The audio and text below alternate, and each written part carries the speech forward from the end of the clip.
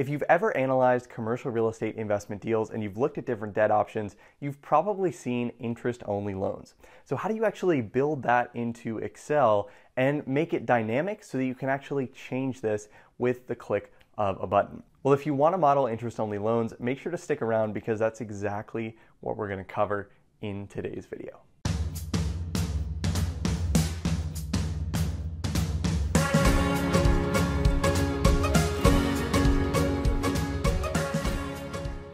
For first dibs on all new real estate financial modeling and career training videos, make sure to subscribe to this channel and hit the notification bell to be notified every time I release a new video. Now, if you're looking to break into the real estate investment industry, either as an investment professional working for another firm or doing your first deal on your own, you're going to need to know how to model different debt structures. You're going to have different loan structures based on the deals that you're doing, and one of the most important debt structures that you're going to run across is having an interest-only component on your loan.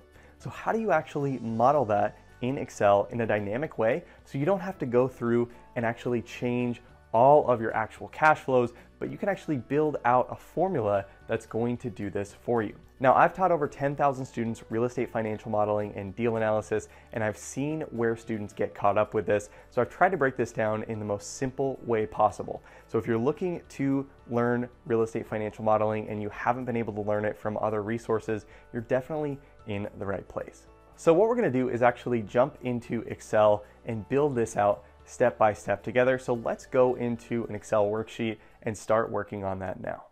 All right, so now we're in Excel, and what I've done here is I've put together part of a loan amortization table. So what we have here is we have some loan terms, and everything in blue text is going to be a manual input that's going to drive the model. So I have my starting loan balance of $10 million. This could really be anything, but we'll assume we have a starting balance of $10 million. We have our interest rate of 5.25, our amortization of 360 months. So really the schedule at which we're paying down the loan is over 360 months. Our loan term is 84 months, so we're going to have to pay back any outstanding principal at the end of 84 months. And our interest only period is 24 months. And that's really what we're going to focus on in this video. So what we have here is we have our starting balance here, we have our interest payment, our loan payoff, and ending balance. And I've actually built all of these out already, but what we need to do is build out our total loan payment and our principal payment in a dynamic way so we can incorporate this interest only period. So if we change the interest only period to say 0, we'll have a principal payment from day 1, but if our interest only period is set to 24 months, we want to see our first principal payment and our total loan payment increase on month 25. So how do we actually build that? So let's start with our total loan payment. So to do this, we're going to end up using quite a few if statements. And for our total loan payment, this is no exception. So we're going to start this with an if statement, and an if statement is going to check whether a condition is met and returns a value if true and another if false. So the first thing that we're going to do is check if the month that we're analyzing, so this is month 1 in this case, and we want this to be dynamic, so as we copy this down, this is going to move with our formula. If the month that we're analyzing is greater than the term of the loan, so 84 months in this case, and I'm going to hit F4 to lock that cell so this won't move as I copy this down. So if that's the case, if we are outside of our loan term, then I want Excel to return 0 because that's going to be our total loan payment. After we pay the loan off, we won't have anything else to pay off. Now, if we are inside the loan term, so we are before we actually pay the loan off, we need to use another if statement. So this if statement is going to test if the month that we're analyzing, so D2 again, this time is less than or equal to, and we'll select the interest only period here, so B6. So now we're testing if we are within the interest only period. Now, if that is true, we're only going to be paying interest payments. So the total loan payment is really only going to be the interest payment. So to set this, what I'm going to do is set this to our starting balance for that month and multiply that by our interest rate and lock that cell by hitting F4 and divide that by 12. And that's going to get us our monthly interest rate on the deal. So that's going to be our interest only payment, and that's going to be our total loan payment for those months. But if the value is false, then that means that we're going to be paying principal and interest payments for that month. So to calculate what that's going to be, we're going to use the payment function in Excel. And the payment function calculates the payment for a loan based on constant payments and a constant interest rate. So first, Excel is going to ask me for my rate. My rate's going to be 5.25, and I'll hit F4 to lock that cell and divide that by 12 because I want to make sure that my rate is on a monthly basis. Now my number of periods is going to be my amortization period. So in what type of schedule am I going to end up paying this off? And I'll lock that cell. My present value is going to be my starting loan balance, and this is going to be a negative number. And the reason why it's going to be a negative number is because I want Excel to return a positive value. So Excel assumes we are investing this $10 million and we get out equal payments of whatever our total loan payment is. Our future value is going to be 0. We assume that we pay this off in full, and the type, we can set this to the end of the period.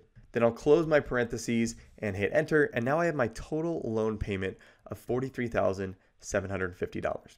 Now I can copy this all the way down by actually just double clicking here with this black icon. If I just double click here, that's going to copy my formula all the way down. So you can see in month 25, now we have a full loan payment rather than just our interest payment. And that's going to go all the way down to the end of our analysis, which in this case is month 132. So let's just change that formatting really quick. So I'm going to hold down Control and hit 1, and I'm going to go up to border and just make sure we get rid of this border here so that looks much cleaner. So now the last thing that we need to do is calculate our principal payment. So our principal payment is again going to be 0 if we're within our interest only period, but if we are outside of the interest only period, then it's going to be the full principal payment. So to calculate this, I'm going to use a new function. I'm going to call this the if function, but then I'm going to use the or function. And the or function checks whether any of the arguments are true and returns true or false. So all we want to know is if one of these two tests are true, and if one of those two are true, we'll return the true value. So the logical test number 1 is going to test if D2, or the month that we're analyzing, is greater than our loan term, and I'll hit F4 to lock that cell, or if D2, or the month that we're analyzing, is less than or equal to the interest only period, and I'll hit F4 to lock that cell, and then I'll close my parentheses to end that or statement. Then we want Excel to return 0, because in either case, the value of the principal payment is going to be 0. If we're in the interest only period, we won't have any principal payment, and if we've already paid off the loan, obviously we won't have any principal payment. So that's going to be 0. Now with the way that we built out our total loan payment and our interest payment, our value if false can just be our total loan payment minus our interest payment for that month. And if I close my parentheses and hit enter, now I have my principal payment in that month 1, that in this case is $0.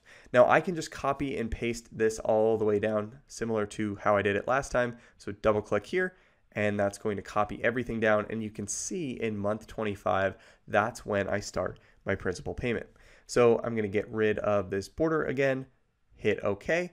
And now what you can see is my principal payment begins being paid in month 25. So if I go down all the way to month 84, what you can see is we pay this off in full at the end of month 84, and that ends our analysis. So if we change this, if we change our interest only period to say 0 months, what happens is we start paying our principal payment in that first month. If we change the interest only period to say 12 months, then we start paying principal in month 13. So by building out these formulas in this way, all you need to do is just change your interest only period or any of your other loan terms, and everything will be built out for you in your loan amortization table. So that's how you can dynamically build out an interest only period in Excel. All right, so now you know how to build out interest only loans in Excel.